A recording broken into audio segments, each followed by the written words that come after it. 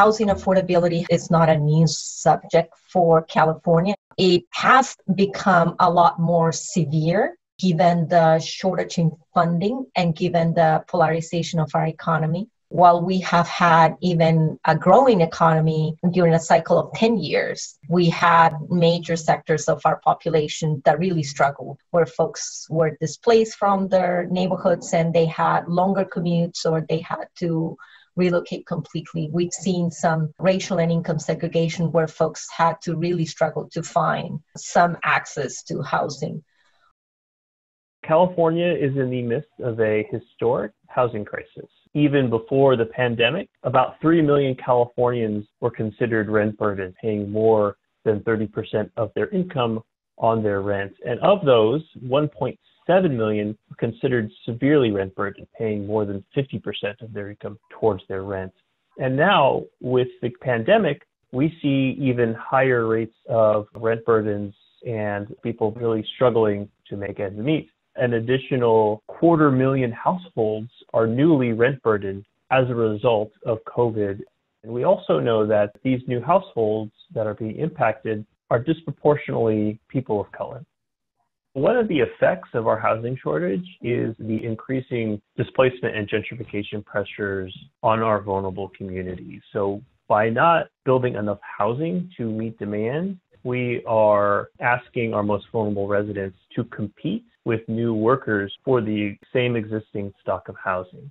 Whereas if we were able to build more supply, we would be able to better absorb new demand from our growing economy without putting displacement pressures on communities. One of the main reasons for this overall housing crisis in California is really the underbuilding of housing. Supposedly before the pandemic, we were in a housing boom cycle. But when you look at the data behind what California is building, we are only building about 100,000 units of new housing per year, well below what the state estimates we need to be building in order to keep up with existing demand. So the State Housing and Community Development Department estimates that we actually need 180,000 units of new housing annually just to keep up with existing demand. We're only hitting about 100,000 units per year over the last several years. Now, 180,000 units annually may seem like a lot of housing, but if you look historically at what California has been able to produce, we've eclipsed that number many times. Back in the 80s, 70s, 60s, California produced sometimes as high as 300,000 units per year. As a region, pre-COVID, obviously, we were the epicenter of the world's innovation economy. The Bay Area attracted the vast majority of all venture capital invested in the United States, even globally. And we were able to grow our job base at a really fast rate. The problem has been that jobs are quick and easy to create when you have the right circumstances. Housing has always been slow and painful, certainly in the last 20 to 30 years. So there's a lag between job creation and housing construction. That's even if you can match the supply with the demand, and we're not doing that. So we've created a situation where it's still 6, 7, 8 to 1 in terms of jobs created versus homes built. And demographers will tell you that for every 1.5 jobs you create, you need to permit a new home to maintain affordability levels. When you have a rapidly expanding and growing economy dominated by people with third-level degree educations, these are people who are making a lot of money. And if you're not building sufficient housing to accommodate that kind of growth, the people who get the short end of the stick are the poor. As I like to say, never in human history has there been a shortage of a critical commodity and the poor have received their fair share. So if we refuse to build sufficient housing to accommodate our growing economy, the results are highly predictable. Poor people will get forced out. Poor people will have to ever further and further crowd into smaller and smaller spaces. Those are the fortunate ones. The less fortunate ones are sent over the hill to points east and have to suffer 4-hour painful commutes every day. And then the least fortunate, we expel to Texas. If you're an affordable place to live, go visit Fort Worth. Last year, the data is, I think, 86,000 Californians left for Texas. We have to do a better job of accommodating our growth. Otherwise, we'll continue to get a more divided society, a very bifurcated demographic growth pattern, where you've got a lot of people doing really well, and then we're hollowing out our middle class, and then you've got support services and people that work in those industries at the bottom who are generally way below area median income. I think there's this feeling that California is invincible and that people will always want to come to California because of our really strong economy, because of the natural beauty we have here. But at the same time, we're starting to run up against the reality that housing costs can only go so high before groups continue to have to leave the state. Low and moderately income households have been leaving the state.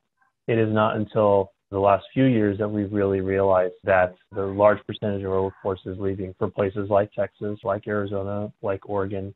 We have no problem attracting high-income households. We continue to see an influx of those households into California, but households making upwards of $100,000, we are starting to see a net out-migration of those groups. And so I think it's something that we as a state really have to grapple with. Northern California and Southern California, while geographically very far apart, face many of the same challenges. When you look at the percentage of renters who are rent burdened, it's quite similar both in the Bay Area and Los Angeles. There may be some differences in the typology. You have a bit more land zoned for single family housing in Los Angeles than you do in the Bay Area, which has a little bit more multifamily. But by and large, they face the same housing pressures that we're all experiencing in California. And I would say even outside of, say, the Bay Area and Los Angeles, some of the groups facing the most extreme housing pressures are groups in the Central Valley or groups in the Inland Empire that we don't always consider as having these issues because we sometimes think it is less expensive to live in these places. But when you compare the cost of housing and transportation in these places to the incomes that people earn there is an imbalance. And there is a tremendous pressure for these groups to stay in these places where we have not always considered them to be high cost.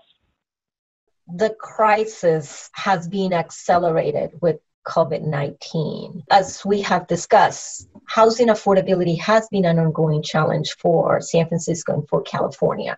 When we confronted the current pandemic, that became a health crisis, an economic crisis that put the spotlight on the housing challenges that we had.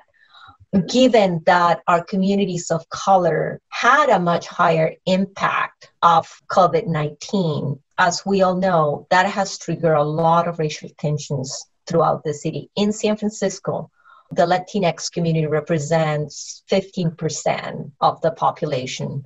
The share of people that have been infected by COVID-19 in San Francisco, 45% is Latinx. So this current crisis have created a substantial impact on our Black community, on our American Indian community, other communities of color. Now, the scale, our population growth, our economic growth is demanding a different scale of housing production, but the other two dimensions that are essential for this work is the preservation of existing affordability and the protection of tenants. And figuring out how we address a balance across those three areas will be essential for the solution. One of the challenges here is to figure out how can we bring affordable housing without triggering displacement, and how we can support a private sector that can produce that small, medium-sized multifamily housing close to transit in commercial areas. How can we support that development in a way that it can be scaled up to the needs that we have? We also obviously need additional public sector funding. Based on data from the state, we know that our levels of home building are at their lowest since April 2012. While we have seen increased home building in some suburban areas, so single family homes, we've seen less starts for apartments, condos. This is an interesting dynamic because nationwide we're starting to see a suburban housing boom, so more starts for single family homes, more people wanting bigger spaces, no longer tied to physical work locations. So this is a big problem because over the past decade, we've only really built homes in two places. We've built them in dense urban centers and corridors, And then we've also built single-family homes in far-flung ex-urban areas. You can see where most of our land here is represented by dark blue. These are areas indicating that there's basically no new home building happening. And these are predominantly single-family home areas. And you can see in the red and blue colors, that these are the places where we're actually seeing development. And virtually nothing is being built in between these areas. And so this is a problem because we know that building homes only further away from job centers is the absolute worst way to grow. This pattern of growth increases greenhouse gas emissions from higher vehicle miles traveled. It also creates absolutely horrendous commutes. In the Bay Area, we have a whole population of workers who commute upwards of 2-3 hours each way just to access economic opportunity as a result of housing prices being too high and having to live in suburban, ex-urban places just to afford a place to live. And we also know that limiting growth in our infill areas pushes housing into fire hazard areas. So this is something that we are living through right now in California, where ex-urban suburban communities are at continued risk of wildfires. That is only going to become a more serious issue as we see more destructive fire seasons due to climate change. We're in the grip of the worst fire season in California history, and it's just begun. We're at 5,000 square miles burned already, and we're less than 2 weeks into September. So we are seeing increased home building and construction in the wildland-urban interface. That type of growth pattern creates problems on a multitude of levels. First and foremost, the greenhouse gas production. We actually did a report a couple of years ago at the Bay Area Council Economic Institute called Another Inconvenient Truth.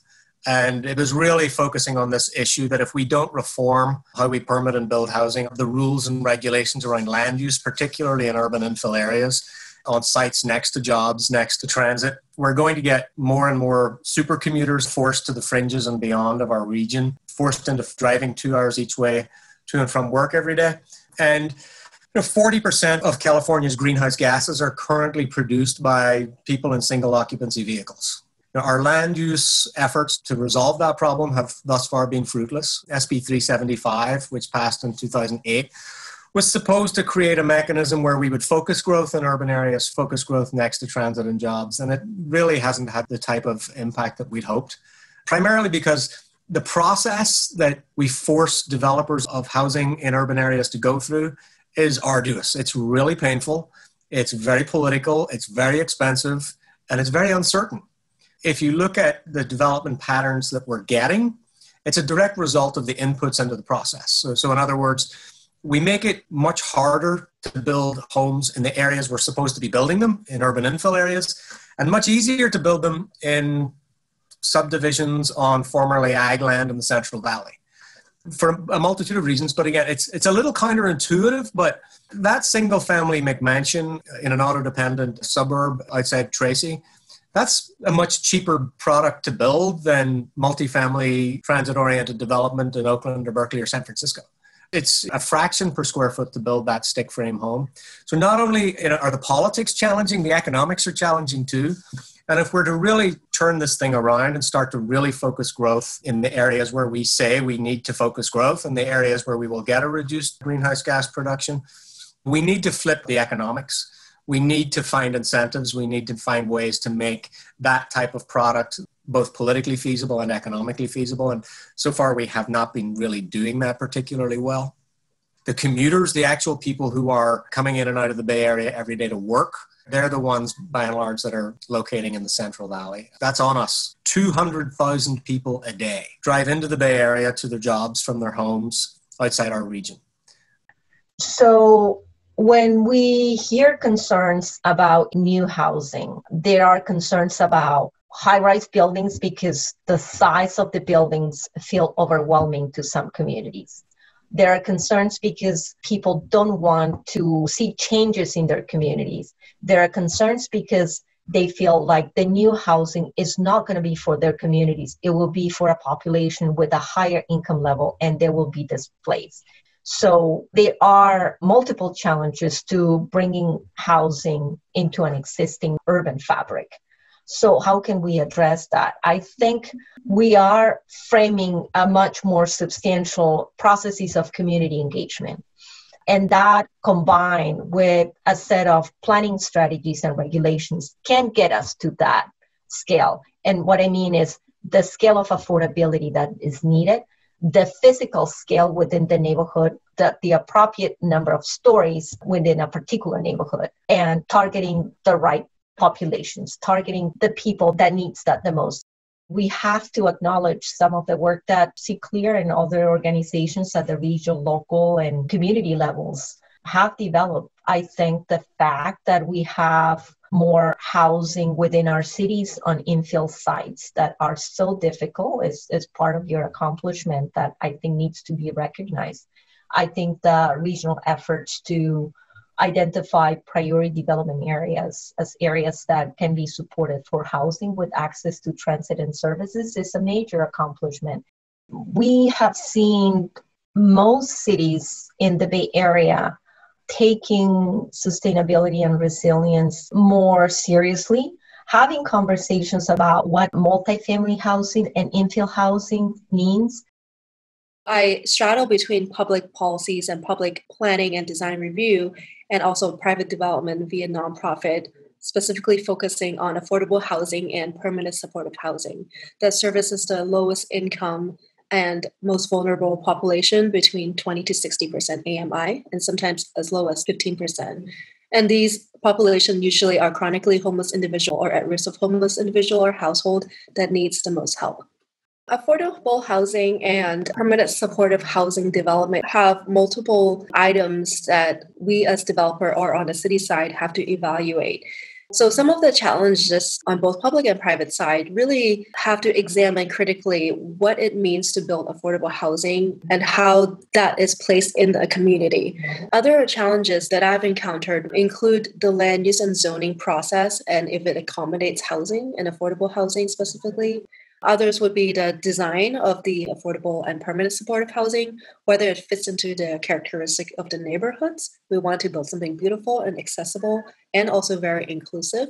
And then others would include the environmental on CEQA or sometimes brownfield remediation, or we have to understand the CEQA process, and sometimes there may be challenges or opposition throughout the development process. We are a development group that focuses on multifamily.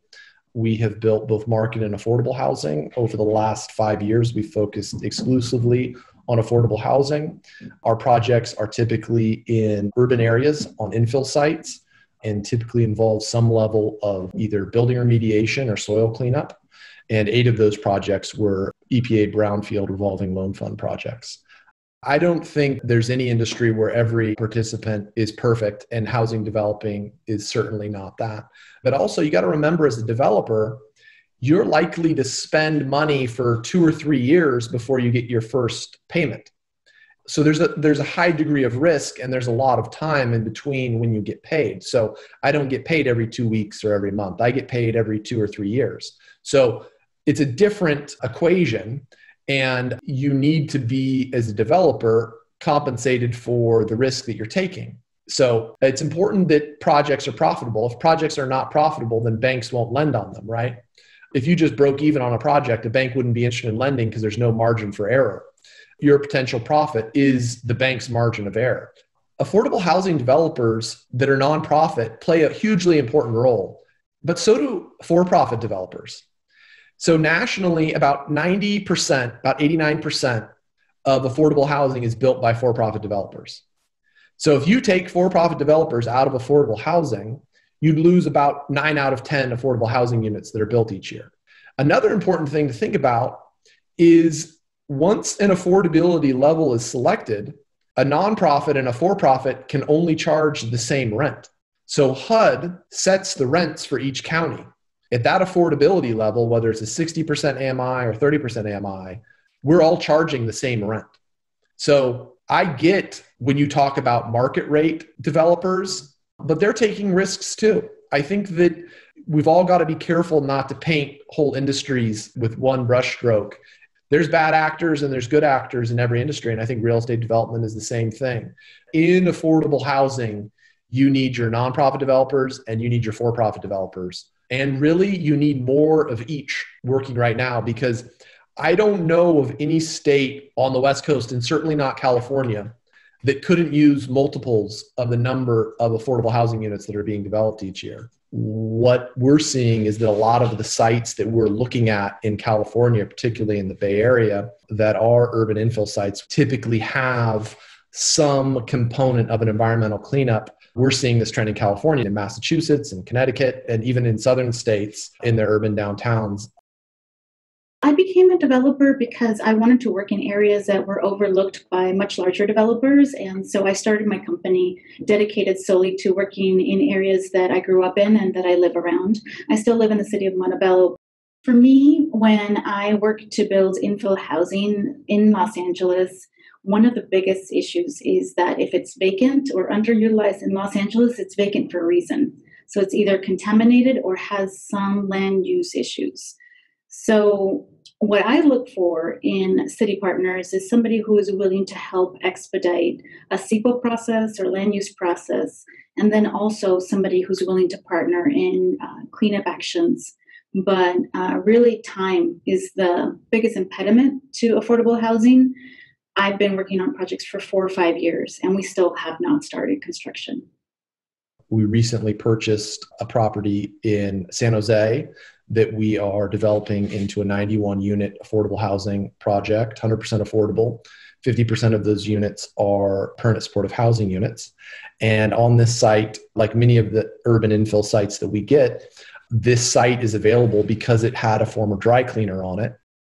We're a San Francisco-based nonprofit developer of affordable housing, and we have kind of a footprint up and down the West Coast. We build infill projects. We love to be near transit, and many of these properties have had some prior use. So we do unfortunately run into environmental issues.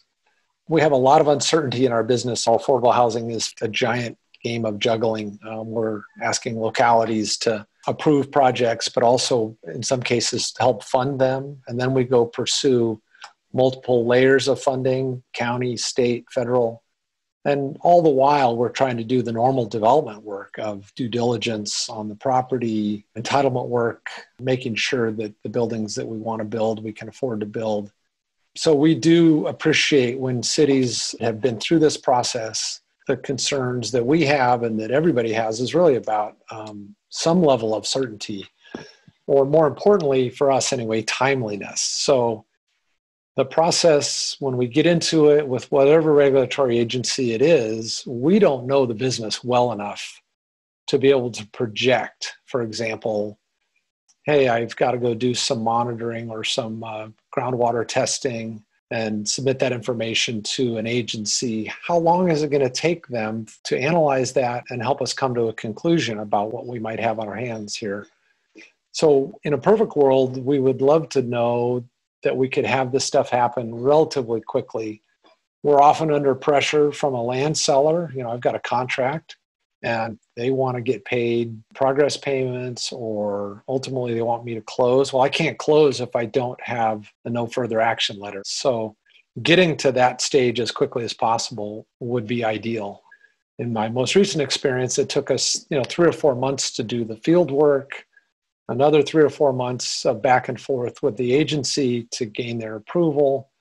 And at the end of the day, what we got was the 3 mitigation measures that we knew we were going to get going in. And so my simple question to all the folks involved in this is there any way to expedite that process? If we're going to agree to some subsurface monitoring and other vapor intrusion mitigations, active or passive in the building, and then the big one, which seems to be more regular these days, is the indoor air monitoring. And can we get indoor air monitoring where if we have several years of satisfactory readings, can we get out from under that? Or do I have to bake a cost to do indoor air monitoring into my operating expenses for the life of the project? That is really painful. We have a site that we are developing in Bell Gardens that was impacted by some heavy metals, and it was a former tow yard. The issue with that is you have to be very careful when taking on the liability for a site like that. Even though we spent several months doing tests beforehand, we still hit about $1 million more of remediation than we would normally have discovered. So it's a tough thing to go after, but most of the time there are not a lot of developers who are in that space who are trying to do housing. We took an environmental insurance policy, and we were very careful in the price that we acquired the site. So it's not for those that are conservative in their underwriting, but I think it's really important. In that case, the city of Bell Gardens was very proactive about helping expedite whatever they could because they did need affordable housing in their community. And this housing is for sale townhomes for working class communities. A lot of times, the entitlement process can be shortened by using statewide legislation, most recently the SB 35 or Legislative AB 2162 or 1763. These help expedite the heightened density of affordable housing and also help shorten the time frame. The ability to build by rights and the ability to expedite and shorten the entitlement process, including the funding and capital access, will help expedite the production of affordable housing and also the timeline that it takes to do pre-construction to construction up until operation. I had dedicated myself to doing something in that area, a promise that I made to my grandmother. Our first project actually bears her name. It's called La Guadalupe, and it's a permanent supportive housing project. We started in 2016, and we look forward to breaking ground very soon. It's actually only on 1/4 of an acre, so it's a small site. We're building up to 5 stories because we are in a transit-rich area, but the small ones take sometimes just as long as the large projects. So what I think is very important is that we have a funding process that is streamlined, along with making sure we can clean up a brownfield site and doing our CEQA. Funding cycles is what is taking so long. And I just think that, there are people who have died in the streets for not having resources, and I could have housed them in my project. So it's something that's really important to me. I actually specifically look at brownfield sites. It's an issue that's just important to me for environmental justice reasons. So I don't shy away from it, especially on the east side, which is my particular focus area. The uncertainty in the development process comes from 2 areas. The first is really the approval process. So the time it takes to bring a project from concept to groundbreaking. It varies widely depending on the jurisdiction you're in and depending on that jurisdiction's own process. So in some places, there are several discretionary review processes that a developer must go through to get project approval. And that creates a tremendous amount of uncertainty because at every point in that process, your project can be derailed or it can be weighed down by opposition. And so every discretionary approval that a project has to go through adds time and uncertainty, which equals cost. To the extent that a city can implement policies like having a specific plan or having design requirements approved ahead of time, they can cut down on that uncertainty and cut down on the cost to build that housing. The other uncertainty really just comes from the development process itself. You really don't know what you're going to run into until you start construction. So there's a lot of work done in the pre-development process to understand what the challenges are going to be in development. If you're building on a site that used to have a gas station, you really don't know what that's going to look like until you start digging into the ground. But by and large, I would say those are delays that a developer can kind of try and build into their timeline to understand there is, particularly with infill development, there's a significant chance we're going to run into something that's going to cause us to have to pause work and remediate this issue. That could add, let's say, months to a development timeline, whereas the local approval processes can add years. We've seen this a lot throughout California, depending on the level of receptiveness to the local government. And in that time it takes, that's time that people are not living in those units and our housing crisis continues to move on unabated. I kind of put the challenges that developers, particularly infill developers, face into 3 broad buckets. The first one is just the hard costs. The cost of building a unit in the Bay Area is ridiculously expensive. We're seeing per unit costs for affordable housing, and I say that in air quotes, $750,000 a door in construction costs. I mean, that's something we need to address. And there are ways getting rid of crazy parking minimums, looking at the over-engineering of buildings for environmental reach codes, which are really exercises in trying to squeeze the last tiny little bit of carbon out of a building, and it's adding tens of thousands of dollars in costs. Is it really worthwhile to do that? Particularly when you look at the consequences of people being forced into longer commutes. The second bucket is the process. Once you pull your permits, once you file your application and you start the long, arduous process to ribbon cutting, you run the gauntlet of multiple panels of review, discretionary review, legal challenges, referendums.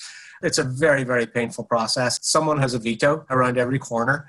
So there's an awful lot of need in that particular bucket for reform and to bring down costs. And then the third bucket is the zoning bucket. We simply don't have enough land in California zoned at the right densities to meet our growing need for housing. That last bucket is where Scott Wiener has been sort of plying his trade for the last few years, trying to get significant zoning reform so we create more opportunities for housing.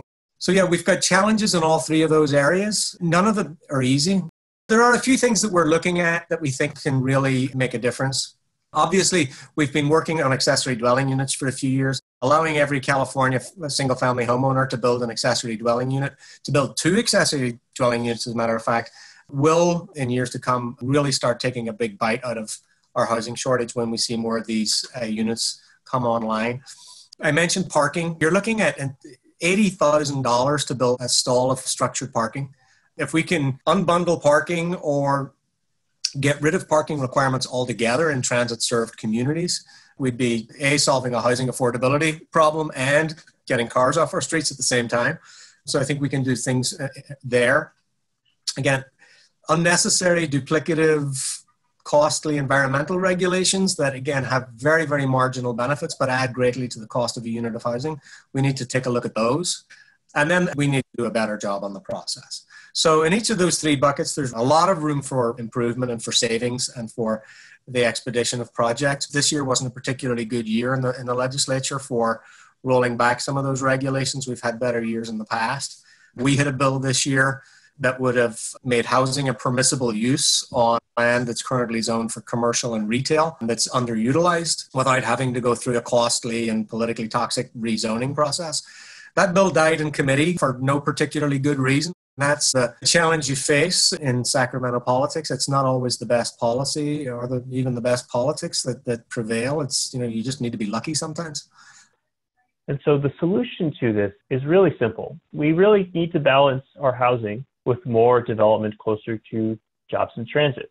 As our research has shown, building in a more balanced manner with more infill in addition to single-family home building, that we can have a meaningful impact on reducing greenhouse gas emissions. Building closer to transit with proximity to jobs reduces greenhouse gas emissions and helps us meet our state's climate goals. Also, we have to think about where we're building closer to transit, where we're building closer to jobs. We have a limited amount of space in these places. By definition, infill is filling in the limited gaps we have in our existing urban fabric. And we know there's not a ton of space there. So we have to think creatively, particularly around the reuse of our existing lands to accommodate new housing that achieve our greenhouse gas emission goals or our infill goals. So this includes rethinking the use of brownfield sites, former industrial areas, making sure that they are cleaned up in an appropriate manner so that they can host housing. So we haven't done that work because there's no really good database on that.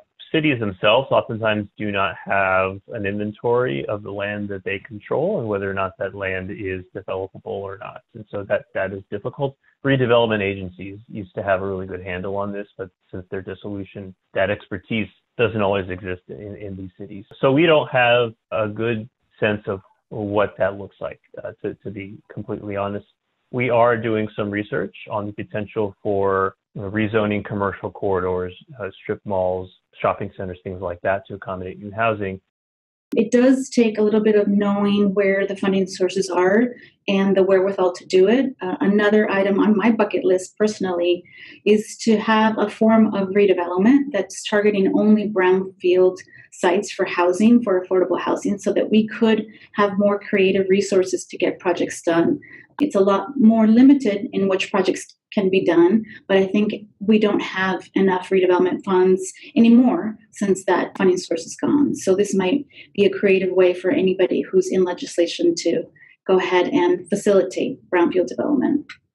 I'm still shocked. I did my work in redevelopment like you probably. I mean, that's how I started. I was in cities, and it's shocking, and it's sad for the projects that were really well done with redevelopment, like affordable housing. Right. We don't have anything like it for a few bad projects. But one of the reasons why I ran for office was to try to work on housing policy.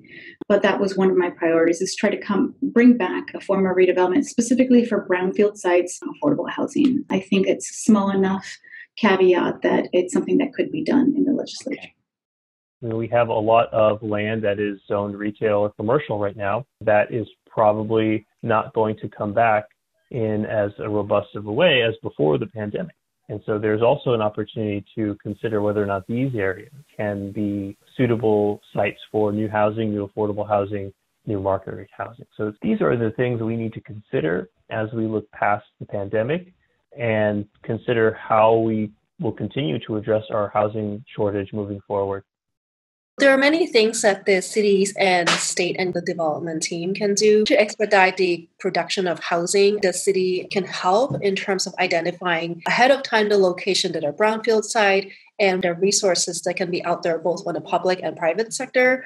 There's a lot of things that California has done very good. And recently, in October 2019, a lot of new laws were passed for affordable housing to make the land use process easier. And those laws have been great. But it's also important on these infill sites to think through, how do you make these sites more predictable for developers and banks so they feel comfortable developing those sites? A very substantial reflection within the city of San Francisco. The Planning Commission passed a resolution apologizing to our American Indian community, our Black community, and other communities of color for the inequities that we have created through some of the local policies. And that goes back to many centuries ago, when the American Indian communities were dispossessed from their own land. It goes back to the redlining policies, where we limit the investments, where we limited access to housing for many of our communities of color. And there were many other pieces of legislation that really targeted our communities of color. The redevelopment designating blight in areas where we had a concentration of Black people, of Asian American people. So there have been many different interventions. And at this moment, the Planning Commission, the City of San Francisco, is reflecting deeply about that. We are experiencing these tensions because of the pandemic, but also because of the historic inequities that have been built. The Equity Planning Commission resolution was passed on June 11, 2020. The Planning Department created the Community Equity Division that I'm leading. This is a new unit within the Planning Department where we're trying to identify how we assess our budget, how we identify key priorities so we can really serve those communities, so we can really address their housing needs, we can really address their economic needs, and even their open space needs. For example, the Share Spaces program, it's a program where the city streamlines the approval process and small businesses can use the street to carry their business, to carry their services, whether it's restaurants or shops or whatever. So we have made a special effort to do the outreach in communities that do not have a lot of resources, in communities of color, so we can prioritize those areas. So we can really engage with those communities, with those neighborhoods, in order to support their needs rather than just the communities that have more retail activity or more resources. We have a designation of cultural districts that is a layer that also intersects with that identifies those less tangible resources, but that are essential for the cohesiveness of the community. We're embarking on a housing element and a transportation element, that for the first time, those two plans will focus on racial and social equity as a primary dimension of the development of those documents. How can we simplify the process in a way that doesn't compromise the needs of the community, in a way that we support the goals that have been established for each community? One of the challenges that we have encountered is the alignment of infrastructure. When we have a major development effort, we need to ensure that all the street infrastructure is in place. And do it project by project is extremely difficult and expensive, as you know. So there are more efforts to align those infrastructure investments more expeditiously, to organize those improvements in a way that is more efficient for the city, and it doesn't add a substantial delay in the delivery of those projects. Not all developers are comfortable with sites that have environmental contamination. And what I find is that a lot of properties are excluded from development just right off of the gate because they're deemed sort of too complex, or it's hard for a developer to get an understanding. And so I think that there is potentially a strong relationship that could develop between the community that works on environmental contamination and the affordable housing community, because a lot of the sites that both of these groups are focused on are these urban infill sites, these remaining sites. We call them donut holes that are left in the city and then just seemingly each year don't get developed. But these are also the sites that affordable housing developers are looking for and the environmental community wants to get cleaned up. And so there's a real natural connection there where the environmental community could help with their expertise is reaching out to affordable housing developers and getting them comfortable with the cleanup process and what their responsibilities are on projects where they're not the responsible party that created the contaminant, and getting the affordable housing community more comfortable with properties that have a cleanup component. We just have to keep plugging away. We've had wins in the past, and we've had SB 35, a win, that will hopefully get more projects built. We've had reforms to the Housing Accountability Act and SB 330 by Senator Skinner. But it's still not a level playing field by any stretch. If it was a level playing field for infill developers, we would not see the level of construction in the Central Valley that we continue to see. We would not see the level of sprawl. If we just gave infill developers a fighting chance, leveled the playing field in terms of costs and in terms of political certainty that those suburban, ex-urban single-family home builders enjoy, I think we'll start to see more of the type of development that we all profess to want to see.